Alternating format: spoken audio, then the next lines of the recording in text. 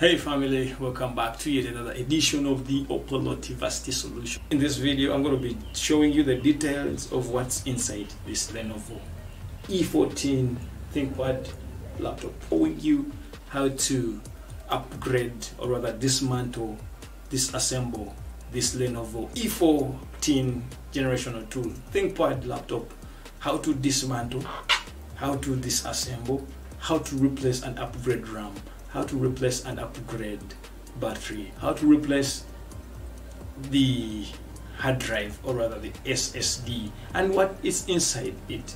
Join me as we go through right away without wasting any of our time. Cheers. So starting right away, we have our Phillips screwdriver here that we're going to be using, and also a pressure tool that we're going to be using.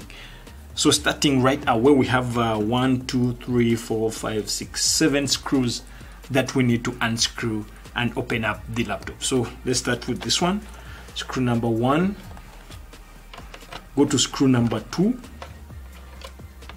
go to screw number 3, screw number 4, then screw number 5, screw number 6, and then screw number 7. So once we have loosened all the screws, we need to get our pressure tool, a plastic pressure tool, but in this case, I'm having a metallic one. But in case you're having a metallic one, you have to be very, very careful because it might damage your laptop. So I'm going to be using the metallic one, and I'm going to be gentle while using the metallic one. So you have to also be gentle. So you go to the sides, extreme side, extreme corner. That's where you press your pressure tool, and then keep moving it gently and gently and gently as you flip open the cover.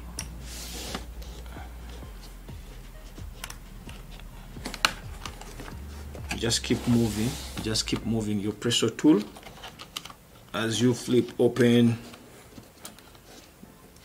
the cover. So here at the back side here, that's why you have to be keen because it still opens from the top. So you have to keep removing, keep flipping the cover until you get rid of the cover. So this is our cover, and we have opened it successfully. So at the interior, or rather inside here, you can see it has a cooling fan, which has 2 pipes that control, or rather push aeration into the processor to enable cooling of the entire system. And then we have first things first, remember we are always encouraged to first disconnect the internal battery or disconnect off the power that is entering the motherboard or the laptop. So in this case, we need to first disconnect this battery.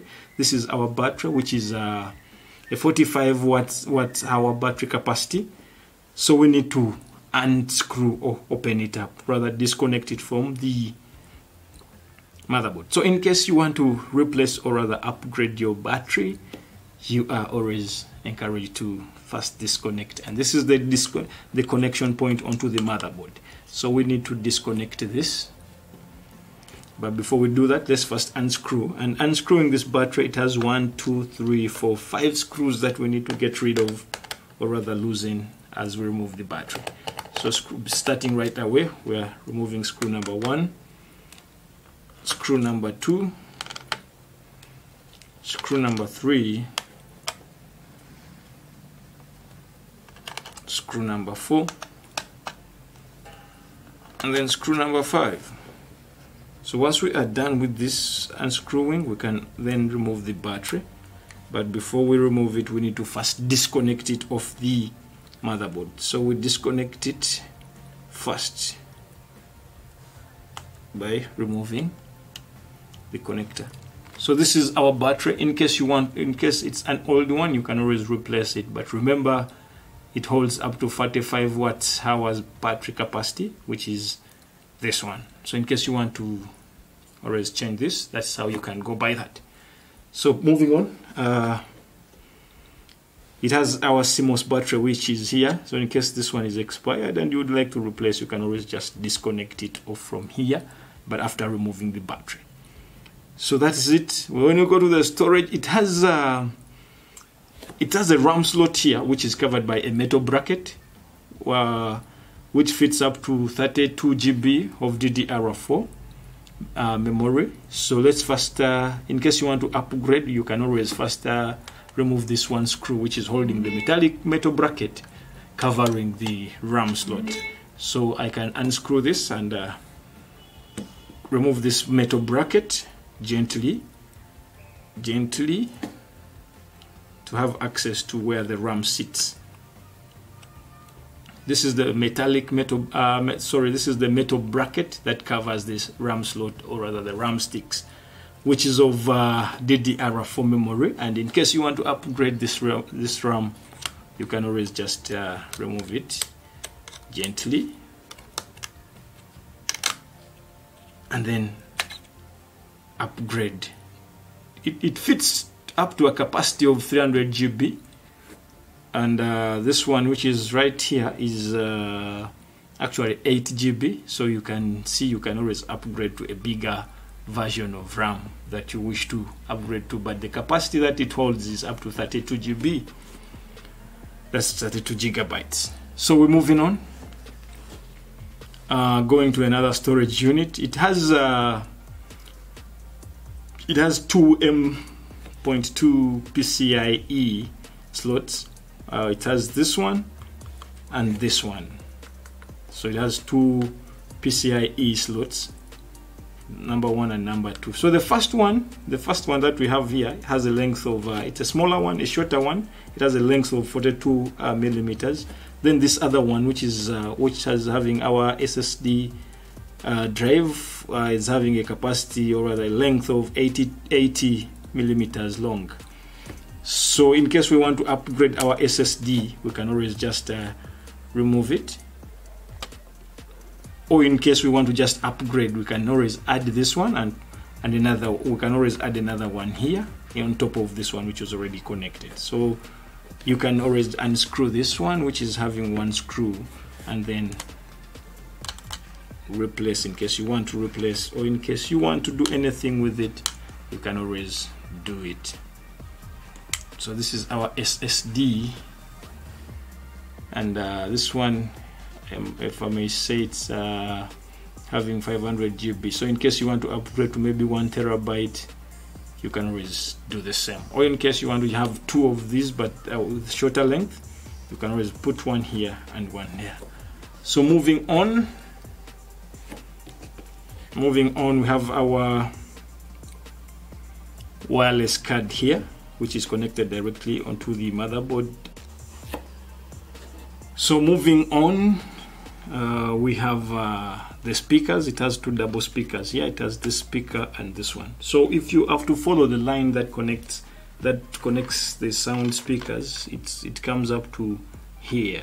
So in case you want to connect, or rather replace the speakers, you can always use these.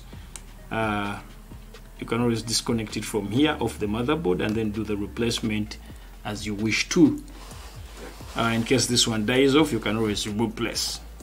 Then moving on, there is this connection which is connecting the screen onto the motherboard. So it works for the display. So in case you're having a problem with the screen, or you want to replace your screen, you can always just disconnect it off here. I will show you a video of changing and replacing screen in another version. I will later on show you. So that's it for this. In case you need to upgrade, that is how you can do. So let's just put our items back. In case we are replacing the RAM, we can always put back our RAM just like this. Put back the metallic bracket gently.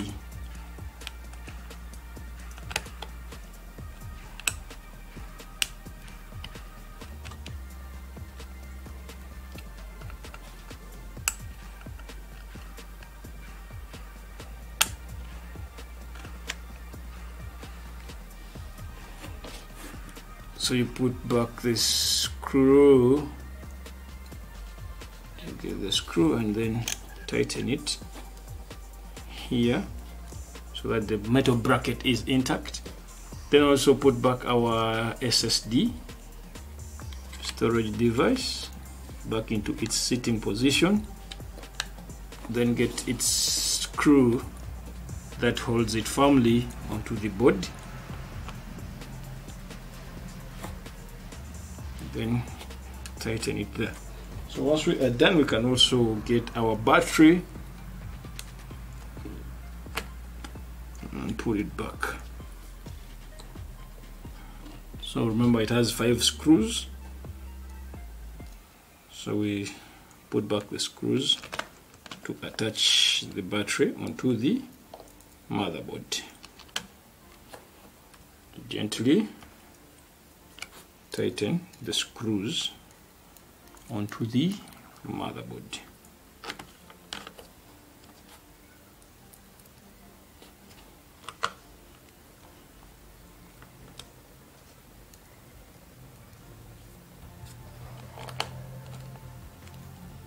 So once we are done, we can later then connect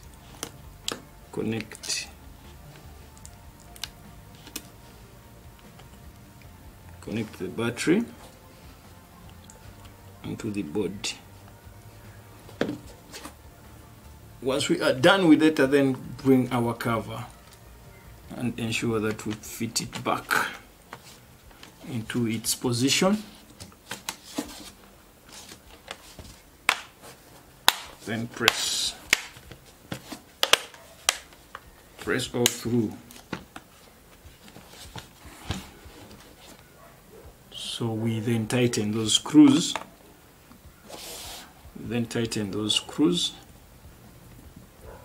Firmly.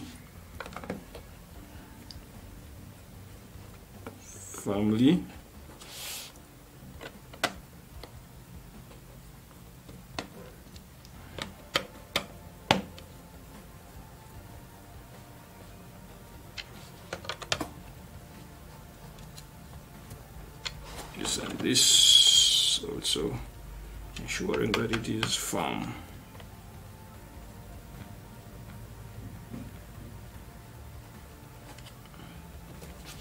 So once that is done, we can now then open and check and see how our laptop is by pressing the power button to see how it goes on. And that's it for this video. Thank you so much for watching. Thank you so much for being part of the Opodhot Varsity Solutions. In case you've learned something, kindly hit that subscription button and subscribe to our channel. See you soon in the next video. Opodhot Varsity Solutions to excellency. Cheers.